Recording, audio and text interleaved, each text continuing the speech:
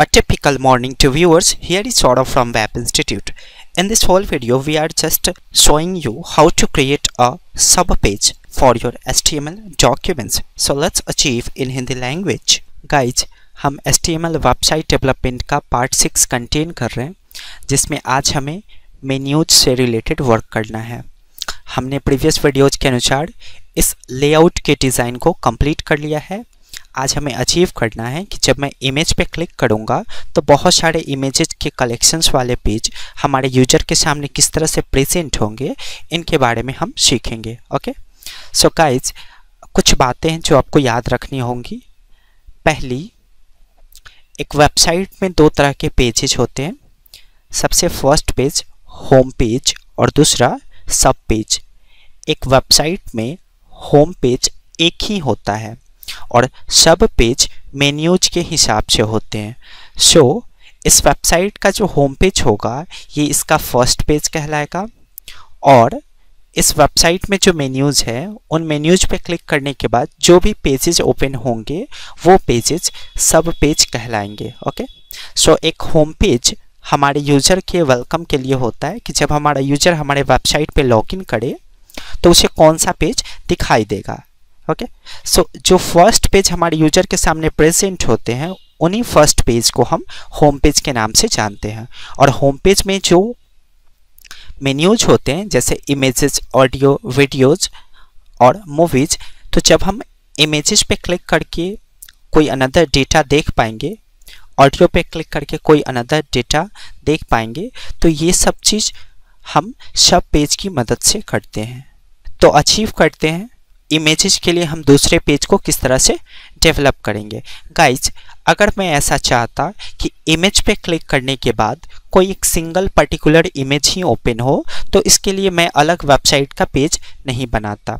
लेकिन मैं चाहता हूं कि जब मैं इमेज पे क्लिक करूं तो एक ऐसा पेज आए जिस पे बहुत सारे इमेज के कलेक्शंस हो। तो ऐसा करने के लिए मुझे वेबसाइट्स के अलग से पेज बनाने होंगे, और इन्हीं वेबसाइट के अलग पेज को हम सब पेज के नाम से जानते हैं। क्लियर? सो स्टार्ट करते हैं अपनी कोडिंग को। गाइज, हमने होम पेज को जिस तरह से कोडिंग किया है सेम तरह से हम सब पेज को भी कोड कर सकते हैं, बस उसके कंटेंट्स में हम थोड़े बहुत चेंजेस करेंगे। ओके, सो अपना टेक्स्ट एडिटिंग सॉफ्टवेयर को स्टार्ट करें कोडिंग करने के लिए। HTML के कोड को एक्सेस करें, इनविजिबल एलिमेंट को शुरू करें, टाइटल को एक्सेस करें। टाइटल थोड़ा सा मीनिंगफुल बनाने के लिए आप टाइटल में मेन्यूज का नाम डिफाइन कर दें। ओके, सो आप पेजेस बना रहे हो इमेज मेन्यू के लिए। ओके, सो मैं टाइटल में इमेज कंटेंट को पास कर रहा हूँ, और फिर टाइटल को लॉक कर दे, इनविजिबल एलिमेंट को लॉक कर दे, अपने वेब पेज को एक्टिवेट करें, फिर से अपने वेब पेज को डीएक्टिवेट कर ले, और फिर HTML के कोडिंग को क्लोज कर दे। सेव करें। आप इसे वहीं पे सेव करेंगे जहाँ पे आपके वेबसाइट के डॉक्यूमेंटेशन का फोल्डर है। तो वेब मीडिया के नाम से हमारे वेबसाइट का फोल्डर है।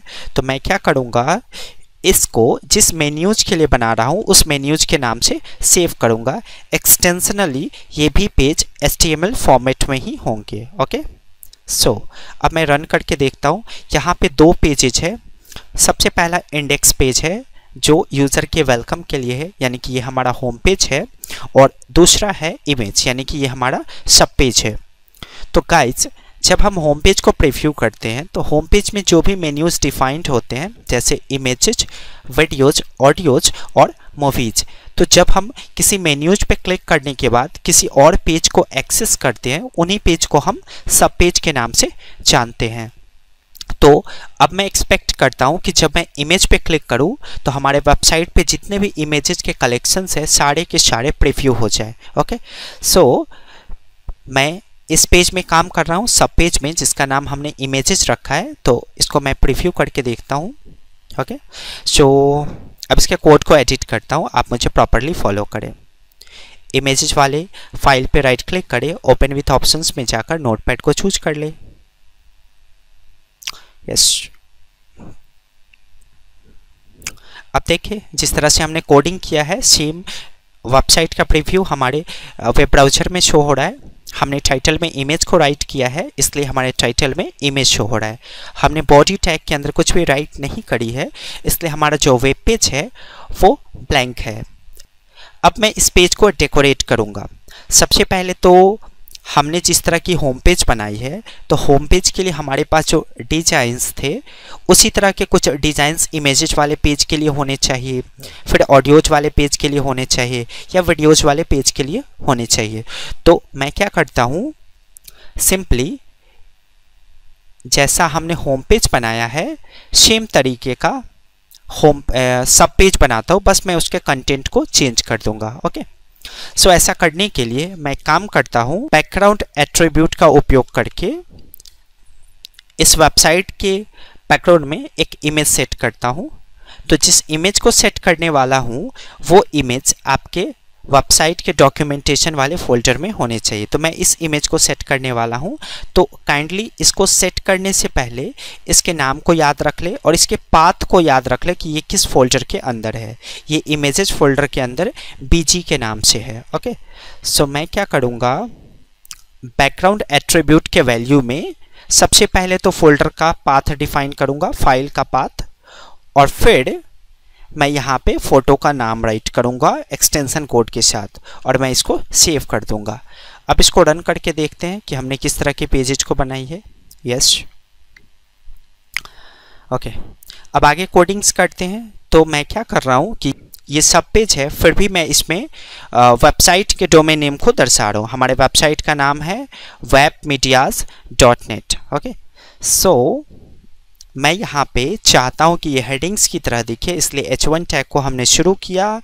फिर मैं लिख रहा हूँ वेबसाइट के डोमेन का नाम, दैट इज़ wapmedias.net। ओके, और फिर मैं H1 से क्लोज कर दूँगा। प्रीव्यू करके चेक करें। यस, थोड़ा सा इन्हेंसमेंट करना है अगर हमें इस टेक्स्ट में, तो सबसे पहले मैं इसको फॉन्ट टैग से लॉक करूँगा और फिर फॉन्ट में कलर एट्रीब्यूट पास करके इस टेक्स्ट का कलर चेंज कर दूंगा रेड। फेस एट्रीब्यूट को पास करके इसका डिज़ाइन कर दूंगा सेंचुरी गॉथिक, और फिर साइज एट्रीब्यूट को पास करके इसका साइज कर दूंगा 20 पिक्सल्स। ओके, फिर मैं इसको प्रीव्यू करके चेक करता हूँ। यस, अब मुझे आगे क्या काम करनी है, अब डिपेंड हम पे करता है कि हम अपने कंटेंट का स्ट्रक्चर किस तरह से डिफाइन करते हैं। ओके, मुझे क्या करना है, इस पेज में अपने वेबसाइट से रिलेटेड जितने भी इमेजेस हैं उन्हें दर्शानी है। तो ऐसा करने के लिए मैं एक हेडिंग्स डिफाइन कर दे रहा हूँ। अब मैं इसको सेव करके रन करता हूँ। अब मैं चाहता हूँ इस टेक्स्ट में कुछ डेकोरेशंस करना, तो उसके लिए मैं क्या करूँगा, फॉन्ट टैग की मदद से पहले तो इसको लॉक कर लूँगा इस तरह से, और फिर फॉन्ट टैग में कलर एट्रीब्यूट पास करके इसके कलर को चेंज कर दूँगा शार्प 323232। ओके, ये एक हेक्साडेसिमल कोड है। अगर आपको ये समझ में नहीं आ रही है तो काइंडली आप हमारे प्रीवियस वीडियोज को देखें। ओके, सो फेस एट्रीब्यूट में पास करूँगा और फिर फेस एट्रीब्यूट के वैल्यू में मैं किसी डिज़ाइन का नाम लिखूंगा जिस डिज़ाइन में मैं आवर इमेजेस को कन्वर्ट करना चाहता हूं। ओके, फिर मैं साइज एट्रीब्यूट पास करके साइज पास करूंगा जितना बड़ा साइज में आवर इमेजेस टेक्स्ट का चाहता हूं। सपोज दैट मैं चाहता हूँ आवर इमेजेस वाले टेक्स्ट का साइज 10 पिक्सल्स हो, तो मैं यहाँ पे पास करूँगा 10 पिक्सल्स। ओके, यस, अब मुझे क्या करनी है, अब मैं चाहता हूँ कि हमारे वेबसाइट में जितने भी इमेजेस के कलेक्शंस हैं मैं उन सारे इमेजेस को यहाँ पे प्रीव्यू कर दूँ, यानी कि दिखा दूँ। तो मैं कैसे करूँगा, सिंपली इमेजेस को दर्शाने के लिए आप img टैग का उपयोग करें, src एट्रीब्यूट लगाए और बताएं कि आप किस इमेज को इंसर्ट करना चाहते हैं। आपका इमेज इमेजेस फोल्डर में मौजूद है, इसलिए मैंने इमेजेस फोल्डर का नाम दिया। स्लैश का मतलब है इमेजेस नाम का एक फोल्डर है जिसके अंदर जो फाइल्स है उसका नाम हमें डिफाइन करना पड़ता है स्लैश के साथ। ओके, सो हमारे फाइल्स का नाम है अगर ए, तो मैं रखूँगा अपने फाइल्स का नाम यहाँ पे और फिर एक्सटेंशनल कोड यहाँ पे डिफाइन करूँगा, दैट इज़ JPG। ओके, फिर मैं विड्थ एट्रीब्यूट पास करूँगा और फिर इसके विड्थ को डिफाइन करूँगा जितना चौड़ाई मैं अपने फ़ोटो का चाहता हूँ, जैसे 200 पिक्सल्स। फिर मैं यहाँ पे हाइट डिफाइन करूँगा 200 पिक्सल्स। ओके, फिर मैं इसको सेव करके रन करके चेक करूँगा। यस, सो गाइज कुछ प्रॉब्लम्स हुई। यस, मुझे क्या करना था, मैं चाहता था कि इस इमेज को मैं आवर इमेजेस के बाद दर्शाऊं। तो ऐसा करने के लिए मुझे इस लाइन को ब्रेक करनी पड़ती। तो इस लाइन को ब्रेक करने के लिए मैं इस लाइन के बाद ब्रेक टैग का उपयोग करूंगा। जो एम्प्टी एलिमेंट है, एम्प्टी एलिमेंट कभी भी लॉक नहीं होते। IMG टैग भी एक एम्प्टी एलिमेंट है, इसलिए मैंने इसको लॉक नहीं किया है। ब्रेक टैग भी एक एम्प्टी एलिमेंट है जिसको हमने लॉक नहीं किया है। एम्प्टी एलिमेंट उस टैग को कहा जाता है जिसके पास कोई कंटेंट्स नहीं होते, यानी कि जिनके बीच में हम कुछ लिख नहीं सकते, उनको एम्प्टी एलिमेंट कहा जाता है। क्लियर? अब मैं इसको सेव करके रन करता हूँ। यस, फिर उसी तरह से मैं अगला इमेज अगर दर्शाना चाहता हूँ तो मैं सेम कोडिंग करूँगा, बस इमेजेस के नेम को चेंज कर दूँगा। ओके, मैं 4 इमेजेस चाहता हूँ तो मैं 4 इमेजेस के कोडिंग को राइट करूँगा और सिंपली A की जगह B करूँगा, B की जगह C करूँगा, फिर D, ऐसे। तो जो भी हमारे इमेजेस के नाम होंगे मैं उसको यहाँ पर डिफाइन कर दूँगा। अब मैं इसको सेव करके रन कर दे रहा हूँ। ओके, हमारे इमेजेस के नाम सेम है, इसलिए एक ही टाइप के फ़ोटोज़ प्रीव्यू हो रहे हैं। फिर मैं चाहता हूँ कि अगला जो 5वां इमेज है वो ऑटोमेटिक नीचे से शुरू हो, यानी कि इस लाइंस को ब्रेक कर दे और फिर अगले लाइन से शुरू हो। तो मैं क्या करूँगा, फिर से इस लाइंस को ब्रेक करने के लिए ब्रेक टैग का उपयोग करूँगा और मैं सेम क्वालिटीज़ के फ़ोटोज़ को चाहता हूँ तो मैं कॉपी करके यहाँ पे पेस्ट करूँगा, क्योंकि मुझे सेम कोडिंग्स करनी है। सिर्फ मैं यहाँ पे फ़ोटोज़ के नेम को चेंज कर दूँगा। जो भी हमारे फ़ोटोज़ के नेम होंगे, जैसे अजय देवगन, सलमान खान, कैटरीना कैफ, प्रीति जिंटा, इस तरह से जो भी नेम होंगे हमारे इमेजेस के, उसको मैं यहाँ पे राइट कर दूँगा और फिर मैं सेव करके रन करके चेक करूँगा। ओके, सो हमारा इमेजेस वाला पेज कंप्लीट है। और भी कुछ इन्हेंसमेंट अगर आप करना चाहते हैं तो आप अपनी मर्जी से कुछ और डिफ़ाइन कर सकते हैं, जैसे कि मैं यहाँ पे अपनी कंपनीज़ का नाम डिफ़ाइन कर रहा हूँ, स्वीटूज मीडिया। ओके, फिर मैं इसको सेव करके रन करके चेक करता हूँ। यस, हमने जो टेक्स्ट राइट की है वो टेक्स्ट यहाँ पे शो हो रही है। अब मैं चाहता हूँ ये टेक्स्ट इस लाइन को ब्रेक करके आए, तो मैं इस टेक्स्ट के ठीक पहले ब्रेक टैग का उपयोग करूँगा और फिर प्रीव्यू करके चेक करूँगा। ओके, सो मेरे ग्राफिक्स का रिक्वायरमेंट है कि मैं डेवलप्ड बाई जो हमारे कंपनीज़ का नाम है मैं उसको राइट हैंड साइड में दिखाऊँ। तो मैं क्या करूँगा, सबसे पहले किसी हेडिंग टैग से इसको लॉक करूँगा। जैसे मैं इसको H4 टैग से लॉक कर देता हूँ, H4 यानी कि हेडिंग्स 4, और H4 टैग में अलाइन एट्रीब्यूट को पास करके मैं यहाँ पे इसके पोजीशन को डिफाइन करूँगा कि मैं अपने पेज के किस साइड में इसको दिखाना चाहता हूँ। तो मैं चाहता हूँ कि ये हमारे पेज के राइट हैंड साइड में दिखे, इसलिए मैं यहाँ पे पोजीशन पास करूँगा राइट।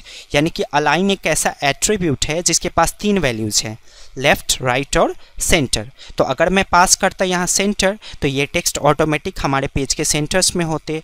अगर मैं यहाँ पास करूँ लेफ़्ट तो ये टेक्स्ट हमारे पेज के लेफ़्ट हैंड साइड में दिखेंगे। ओके, अब मैं इसको सेव करके रन करता हूँ। यस, अब मैं चाहता हूँ कि मैं इसमें कुछ इन्हेंसमेंट करूँ, यानी कि इसके टेक्स्ट में कुछ बदलाव करूँ। तो मैं फ़ॉन्ट टैग को शुरू करूँगा और फिर फ़ॉन्ट टैग को लॉक कर दूँगा। क्लियर? और कुछ इन्हेंसमेंट करने के लिए, जैसे मैं चाहता हूँ कलर करना, तो मैं कलर एट्रीब्यूट को यहाँ पास करके इसके कलर को चेंज कर दूँगा रेड। फिर मैं यहाँ पे फेस एट्रीब्यूट पास करके इसके डिज़ाइन को चेंज करूँगा, दैट इज़ कैलिब्री। एंड फिर मैं साइज एट्रीब्यूट को पास करके यहाँ पे इस टेक्स्ट के साइज को डिफाइन करूँगा कि मुझे इस टेक्स्ट के साइज को कितनी बड़ी रखनी है। ओके, सो मैं इस टेक्स्ट के साइज को डिफाइन करता हूँ 5 पिक्सल्स। यस गाइज, अगर आपको ऐसा लगता है कि इस वीडियोज़ को समझने में आपको प्रॉब्लम्स हो रही है तो काइंडली मेरे प्रीवियस वीडियोज़ को देखें। आपको ऑटोमेटिकली हर वीडियो सीरीज़ का एक एक कंटेंट समझ में आ जाएगा।